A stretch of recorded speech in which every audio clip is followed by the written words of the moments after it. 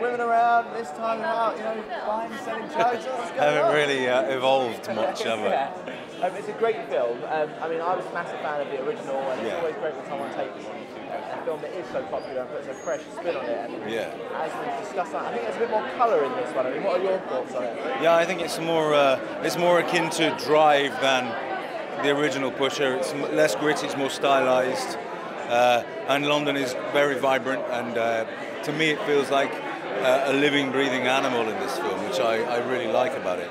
Definitely. Also, I mean, the music as well is really intrinsic within the film. It drives the pace, and you've got orbital providing the soundtrack here.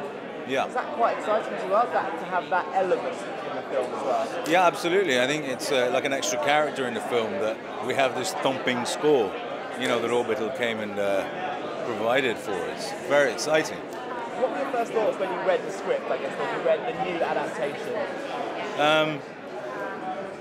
I thought it was very different to the original. I haven't seen the original, but I know it. It's obviously an iconic movie. I felt that this one was very had a life of its own. It was a very different story about a very different Frank, I think, and a Frank for London, a Frank for our time, and you know, it was an excitingly ambiguous challenge to play Frank. And I mean, also you're starring opposite Agyness. I mean, Sure. That's not a bad deal, is it? Working with the likes of Agyness. No, it's not a bad deal. Agyness is great, and she has brought a real freshness and a vulnerability to the film, and I really feel that our little story is the heart of the movie, and I think, you know, it needs that. It's a very important component part. And have you seen the finished film yet? Yes, I saw it once. I saw it once in Edinburgh at the film festival. What are you most excited for the audience to see when it comes to this film?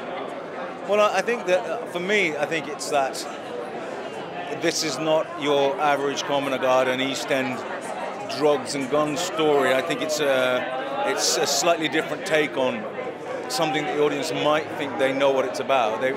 Hopefully we've done something a bit different.